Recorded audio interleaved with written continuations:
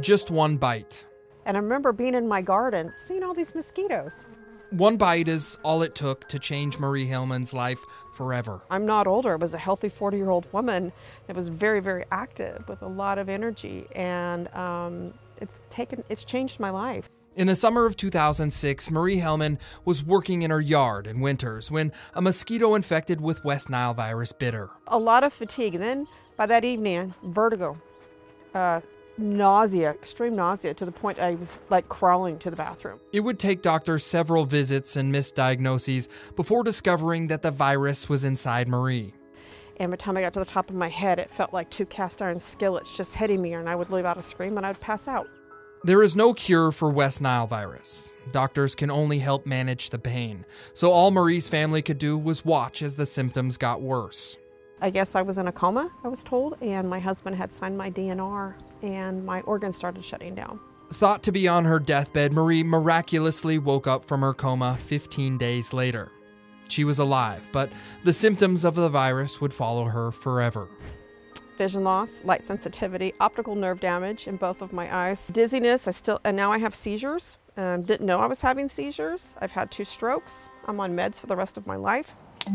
We're already starting to see virus activity. Just 2 weeks ago, we found our very first 2 birds that tested positive for the virus. West Nile virus is in the Sacramento Valley now, and because of our wet spring, the Sacramento-Yolo County Mosquito and Vector Control District is urging people to prepare. West Nile virus is our top priority because that's the one that obviously, the one that we know is here, and we know that it affects people, year after year. Luz Maria Robles says West Nile virus is now considered an endemic, and since 2003, there's been more than 7,600 Californians that have been seriously infected, and more than 300 of them have died from the virus.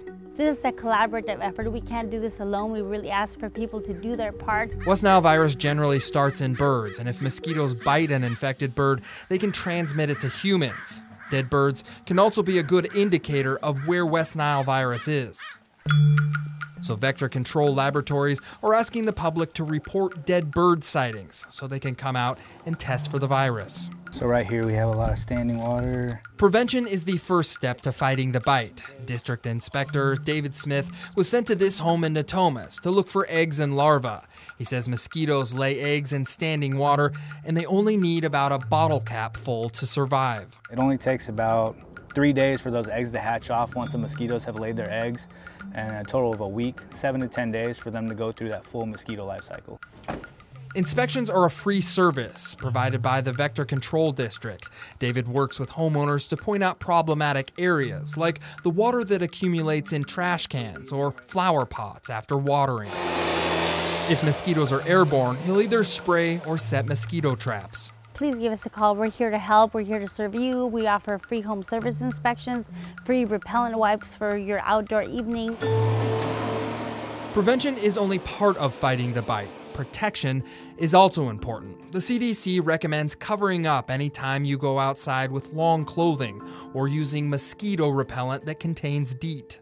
I'm more scared for the younger people too, because everyone seems to think that it's an older person's infection and this is what happens, and that's not true at all. Anybody can get West Nile virus. We don't think about our kids being out doing sports outside, okay? They sweat. Mosquitoes are attracted to sweat. Reporting on the transmission of West Nile virus, I'm John Bartel.